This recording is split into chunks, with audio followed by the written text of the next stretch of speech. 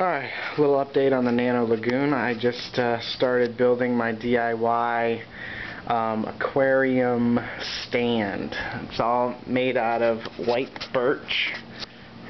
It's a little oversized. It's really, I don't know, I made it oversized because I'm thinking about making it bigger than 10 gallons. I have a 30-gallon over at my friend's house. He's not using it and he said he'd give it back. So I made it bigger so that it would fit, just in case.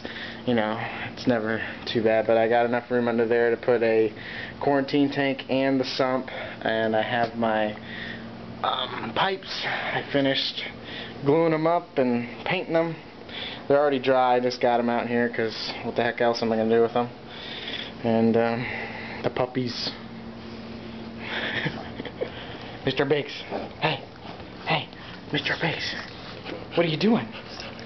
What are you doing? Huh? What are you doing? Huh?